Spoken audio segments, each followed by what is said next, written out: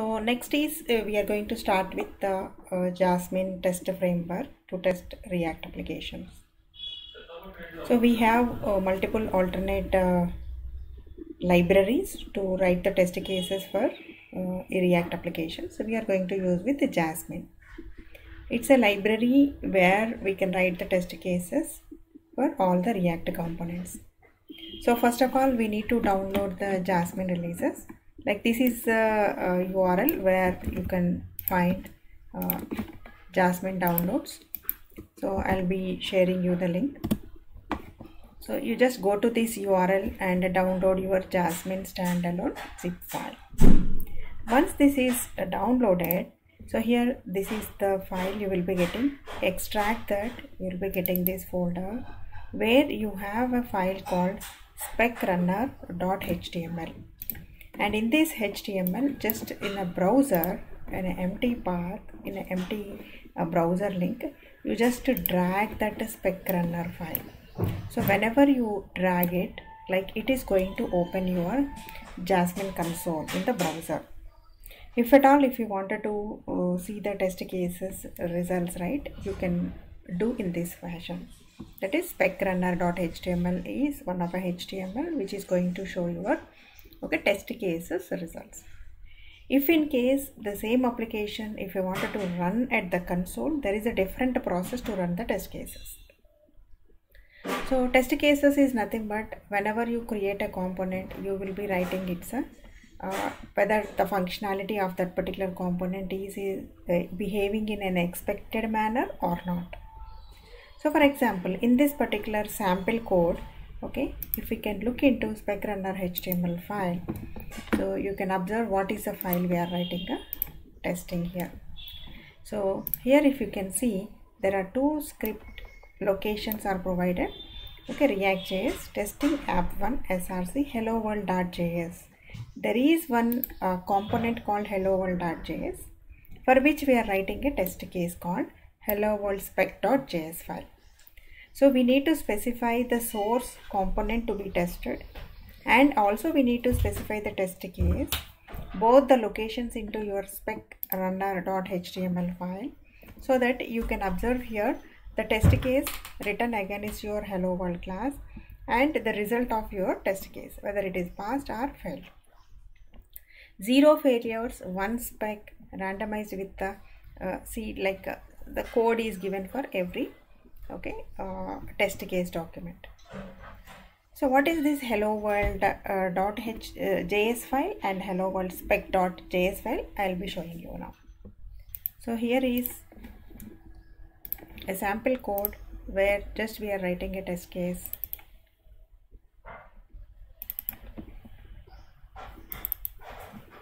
So there is one JS file here you can observe. It's a simple function, a React component function which is just returning hello world. This component is supposed to display with the hello world. Now this is a component I wanted to test with my test case hello world spec.js file. So here I will write a test case in this fashion. While we are writing the test cases using Jasmine, just we will have a syntaxes here called as a describe function. What is describe we will be discussing in our document. So here we have the blocks called as spec functions. Every spec function start with a describe function. Describe defines the test case is going to be tested. So that is what is our describe function. Describe, give a name, it's a simple description for your test case, and then you write an arrow function. From here to here it is a function you are going to test it. And it is each test case. Let's say in JUnit we write multiple test case methods, right? So describe is on the whole for your complete hello world.js file. How many number of test cases you wanted to write, you need to write that many it blocks. It is a block for each test case. You can have multiple it blocks within a describe block. The first test case what you are going to write is returns hello world is your test case name, and again here is a function. Again, this is going to be an arrow function in which the actual function you are going to call is hello world function of your hello world.js. Whenever you call that function, it has to return some value that is stored in your actual variable. And now when we are going to perform with test case by using with expect block, expect is like asserts. Assert method, how do we write? Similar to that. Expect actual to be. Here we have some functions to be null, to be document, to be display. Likewise, we have some functions here. So actual to be hello world. So when both are matching, the actual for component is also returning hello world with exclamatory symbol, and you are also testing with the same. When both are matching, if you go here, you can observe. So it is returns hello world. So your test case is passed. Let's say in my class now, just I wanted to change my expected string. I am expecting hello world, welcome to Jasmine tutorial.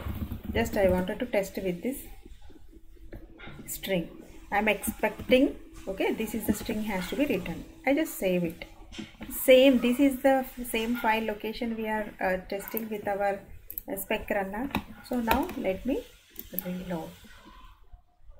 So as we have changed it, right? So now this is the outcome of your Jasmine test case runner, which is going to run your hello world it block that has to return hello world. Means your it block is defined, returns hello world. This is what is displayed here. And then the expected word is hello world, welcome to Jasmine tutorial, but the actual thing is hello world. So that is the reason, that is the test case is failed. Once again I'll go here, I'll just change it, right? I just save it and then I refresh here. See here, the test case is passed, right? This is how you can write your test cases using Jasmine. So you just need to download your library, that is Jasmine library. Go here, inside you will have a spec runner, drag that into your browser window so that it will be showing you a default test case to be executed. Now how do we write more number of test cases for our application and how do we test it? So let's open the same application in our IDE. So I'm going here, just I'm opening the same application what we are testing in the browser. Testing app, this is application, just I'm opening here. So where we just have hello world.js file and we have hello world.spec file. Now this is a thing I would like to test at a command line. So how do I test it? Simply npm test. Npm test is a command where you write, you're just going to run your test runner, Jasmine test runner, to run your test cases present in your application. So in this particular application, when we are going to run it, the naming conventions you need to observe here called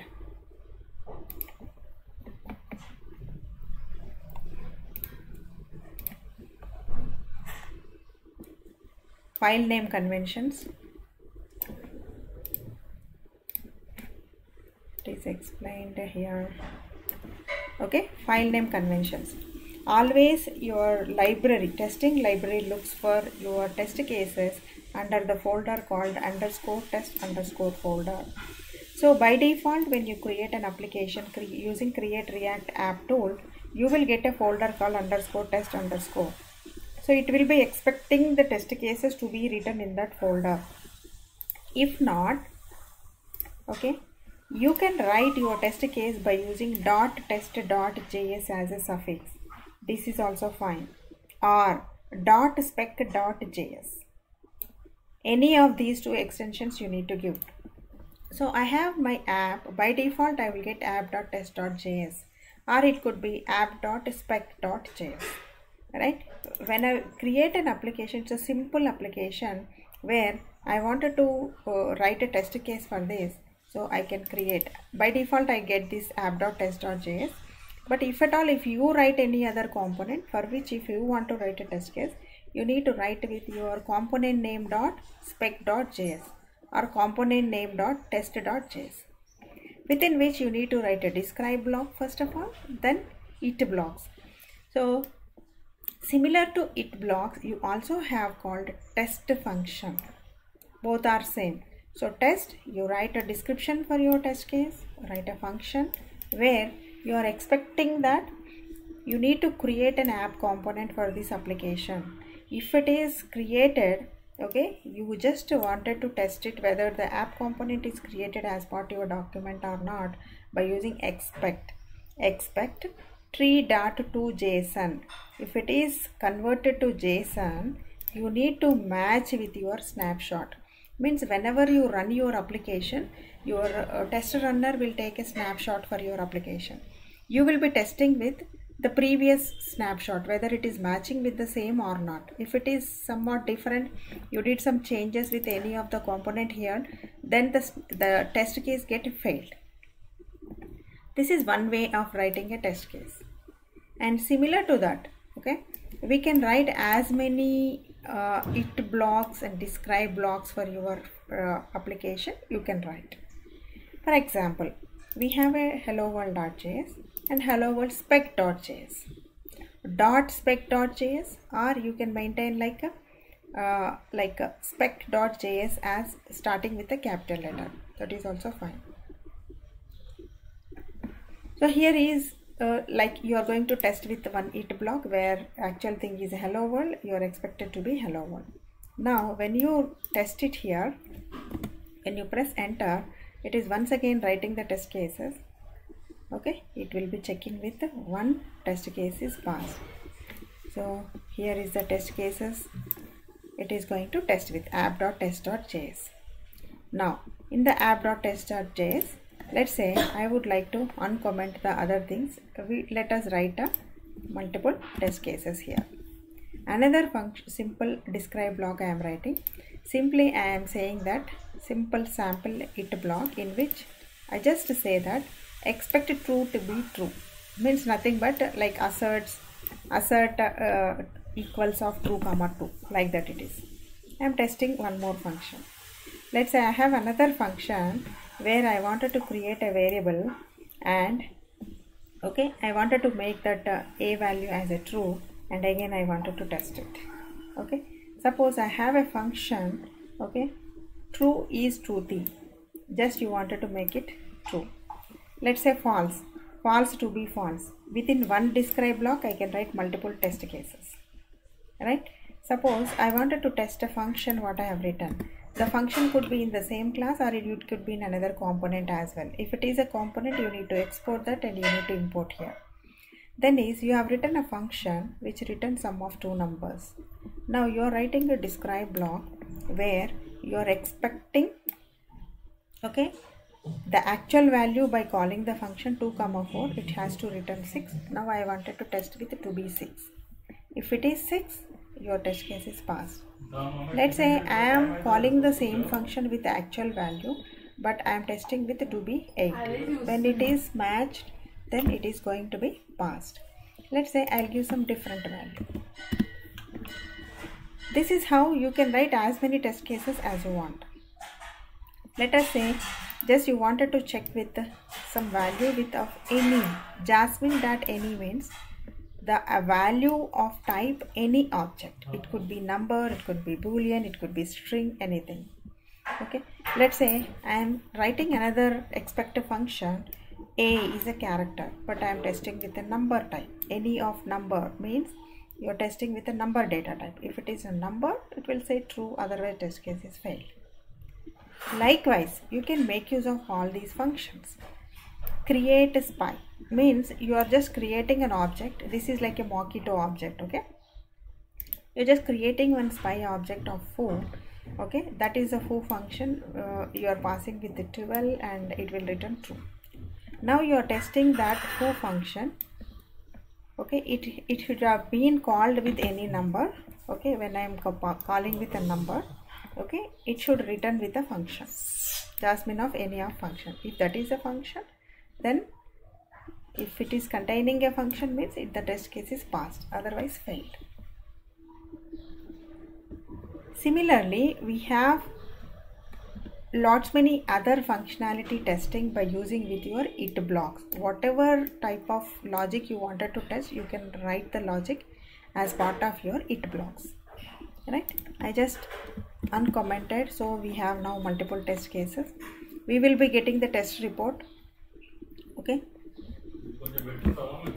we'll be getting the test case, okay, the reports individually for each and every test case. Once again you press enter here. Simply it will look into all the test cases. Now one by one it is going to check. See, out of 9 total test cases, it took time to test 4.76 seconds, and okay, in the test suite there is one test case is failed. Okay, and then means within your test.js, setup test.js, one test case is failed, and out of your test cases there are 2 test cases are failed. Why? Because a to be equal to any number we are saying, it's not right, so that will be failed. What is the other test case failed?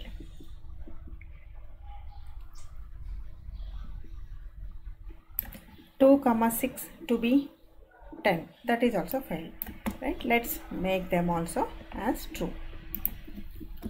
I'll make it 8 now, and here instead of passing a number character, we'll just pass a number. Just you save it and come here, you just press enter here. Once again it will run. So here we can say watch and then press enter. Once again it will run the test cases. All the test cases are passed. Here it will show you the test cases, like each and every test case describe block, we write an it string, right? That string is this. So it will show you the string which is provided in your it block, and also it will give you the test case results. So the command to run the test cases is, let's say I just terminate this, npm test. Okay, whenever you say npm test, it is going to run your all test cases with the name spec.js or test.js. It's a convention is better always you put all your test cases as part of your underscore test underscore folder. And here whenever you wanted to repeat the test cases, here is the watcher is available for your Jasmine. When you press okay W, right, it will be watching your test cases, and then press enter. Okay, so whenever you press enter, it will keep on running the test cases again. And if you wanted to watch your test cases, you just press W. W means you will have the different modes for running your test cases. To run only the failed test cases, to enter into the watch mode, to run only the changed files, not the, suppose in your project you have n number of components and n number of test cases, right? Do you want to run all at a time again repeatedly, or just you wanted to change run only the changed files? Okay, all these options are possible.